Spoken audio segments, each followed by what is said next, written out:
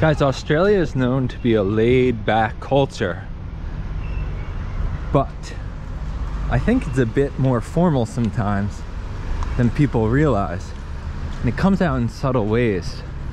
I've been noticing when I go to a coffee shop or a store and walk in, and they'll say, "Are you okay?" Or they'll say, "Are you all right?" And I can't help but think, yeah, I think I am. You know, my health's good, my heart's beating, I'm breathing oxygen, no problem.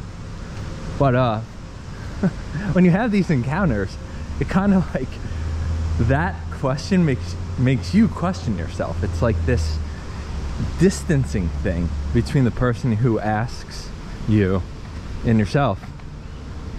And it just feels totally different from what I'm used to, where when you walk into, say, a store in the States, or even in other parts of the world, people will say, "How are you doing?" or "How's it going?" It feels totally different than "Are you okay?" So it's just a little kind of like formality I've noticed in my time here in Australia.